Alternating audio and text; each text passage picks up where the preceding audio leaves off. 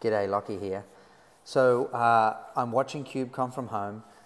Can't actually make it out to Copenhagen, so a little bit sad about that, but still having good fun, and live streams and tweets are keeping me up to date. One of the announcements I saw was a sandbox container runtime called gVisor that's been released by Google. So naturally, being the inquisitive guy that I am, I wanted to actually go and kick the tires and take a look and see how it works. Now, this is coincidental for me because as I do these OSS unboxings, I have actually done nested virtualization in Kubernetes before. I work through using clear containers, so I have my head in kind of the space of how this hangs together. So it was only natural for me to come and take a look and see if I could challenge myself and get gVisor up and running on Kubernetes fairly quickly. Now, go along to github.com, Google/gVisor to get started. Now, for those, I can link another video, but gVisor really aims to give you better secure isolation between your application containers. So traditionally when we're running at the moment, here's a couple of different models on the screen here. They do a great job of calling this out. I may not be able to do it the same justice, but with virtual machines, obviously you have VMM, which is emulating the hardware and managing the hardware under the hood. You've got a guest kernel, then you've got the application in the VM world, you've got the host kernel under here. In containers, you actually just have the application and everything shares the same kernel. So one Docker engine, for example, is all sharing the same host kernel. Now with gVisor, you actually get a layer in, and I think I really like this line the best of all the documentation, so if you're reading along from home, I encourage you. So gVisor may be thought of as either a merged guest kernel and VMM, or as seccomp on steroids. I'm going to stick with seccomp on steroids. I think it's great, but the thing that we have here is we have the host kernel, we have the gVisor kernel. Without any hardware emulation there, then we have the application. So we have a really secure way to run trusted sandboxes. So you've heard of this with Kata containers, you have clear containers, you have Hyper-V runtimes as well, which do very similar things. gVisor is another tool in that arsenal. So naturally, I wanted to go through this and figure out if I could get it working fairly easily. Now, there's some documentation. I get all the way down to Kubernetes support, which is where I was interested. Now, gVisor can run sandbox containers in Kubernetes with CRIO. I read through this, I took a look at it, it made sense to me, so I wanted to put it to the test. Now, being the inquisitive person that I am, I did not run CRIO, but I did manage to get it working. So what I actually was running is an ACS engine cluster on Azure using CRI container D, and I've just configured another runtime, and I've actually managed to get it up and running. Now, all this to say, this is a lot of plumbing. It's about giving you secured, trusted sandbox containers here. So really I wanted to focus on in these unboxings is what does it look like to the user and how does the user interact with this system rather than getting into the nuts and bolts. So let me pop over and show you what I've done. So in the last video where I did nested virtualization, I basically wrote a very lightweight way to actually prove that this was true. So given that there's another kernel, I should be able to see that I have a host kernel. I should be able to see in a container running on gVisor in a trusted sandbox, I have a different kernel of the host. And I also still have a clear kernel here. So this is the work I've done before. So I actually have 3 different container runtimes. I have container D with run C. I have container D with clear containers. I have container D with gVisor. So I've inserted that all into the one cluster. Now, the documentation is there on how to do this. I suggest you follow their documentation and not go off script like me, but I've pulled this apart a few times and I'm getting the gist of how it's working. So basically in this model, I actually annotate with clear containers using container D and untrusted workloads. So I'm saying that this is untrusted, so go ahead and run it in a sandbox or run it in a clear container. And in there, I've got a bash, a little loop here in bash that's just printing uname -a in a loop, and that'll show me the kernel. I actually have a node selector on here, just a cheap way to actually get it to schedule to a subset of nodes. Now, I just went ahead and threw this in, but on the gVisor container D configuration, I've actually just used the same annotation there because that's what's exposed in container D at the moment. It may change coming down the line. That's different annotations to CRIO.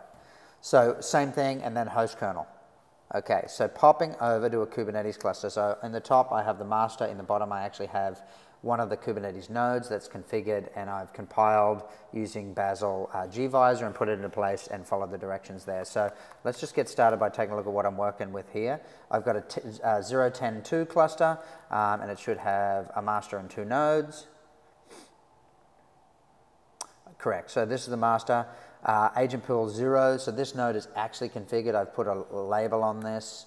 I show labels. And we can see here that I have actually, where have I labeled this thing? Container runtime equals gVisor, and I should have container runtime equals clear containers. So I've labeled them as such.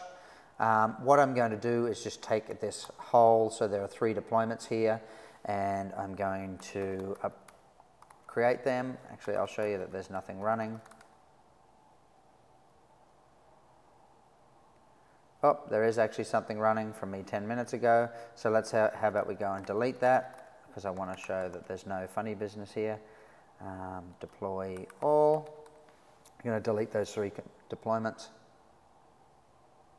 We should see them disappear fairly quickly.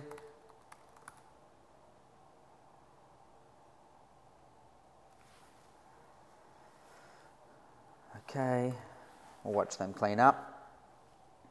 So I think this is a really interesting space, coming to having sandbox and trusted workloads inside containers and moving the needle for enterprises, which was mentioned on stage. We should see in one of the keynotes yesterday. Okay, I'm going to go ahead and just apply this. Those other 2 host kernels should terminate fairly soon. kubectl create -f. So I'm going to apply all those. Okay. Right, so they did terminate. I have the pod that's running in the clear containers runtime, the pod that's running in gVisor, and 2 on each host. I can do a -o wide so that you can see I can actually have trusted and untrusted running at the same time via cryo into container D, or via CRI into container D, or via cryo, I should say. Okay, so they are all up and running. That's fantastic. Now just the proof's in the pudding here. kubectl logs, and I'm going to get the deployment. Let's take a look at gVisor kernel. So remember, I'm just running uname -a in a loop every 30 seconds. So I can see I'm running 3.11.10. Let's compare that against the host kernel,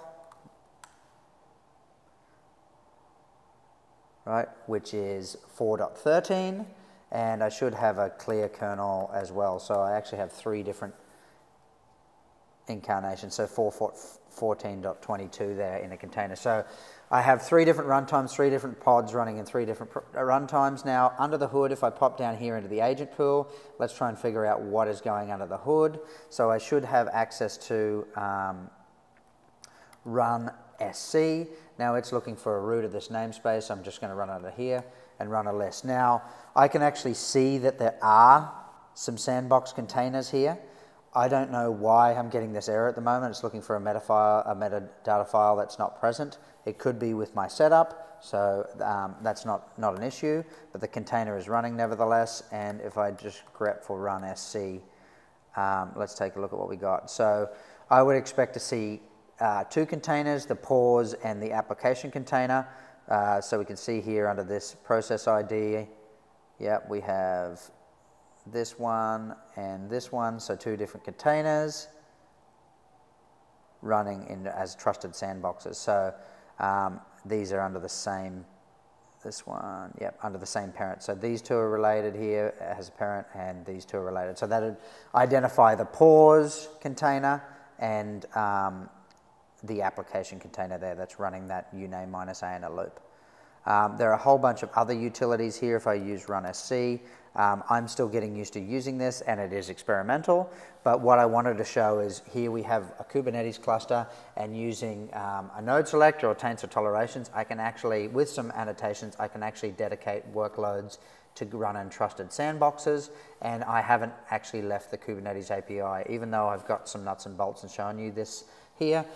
In this space, I'm really excited to see what comes with these trusted sandbox workloads. Follow gVisor, Kata containers, they're great places to go and get some resources, and I will link my other video on nested virtualization in Kubernetes as well. Now, if you do find these videos, thanks for watching. If you do find them useful, please go ahead and subscribe. I appreciate all your support, and thanks for watching. Cheers.